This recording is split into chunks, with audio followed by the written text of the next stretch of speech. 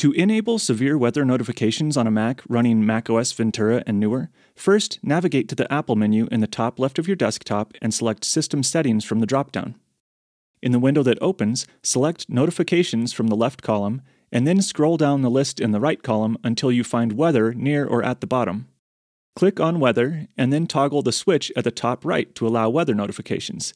This is necessary because in order to turn on notifications in the Weather app, this needs to be toggled on first. Just below, you can customize the type of notifications, such as banners versus alerts, and a few other custom options. Most people can probably just leave the defaults checked, but at least you have some customization ability. Once you're happy with the selected options, exit out of the settings window by clicking the red X in the top left. Then launch the Weather app.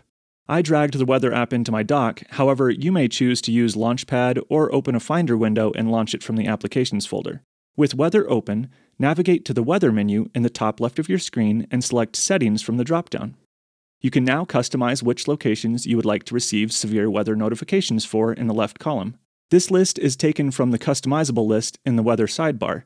If you need help adding or removing locations, please see the description for another tutorial. Then select your desired locations, and that's it. You can exit settings, and you will now be getting severe weather notifications. If you found this video helpful, please consider subscribing to my channel, and please leave a comment if you have any questions. Thanks.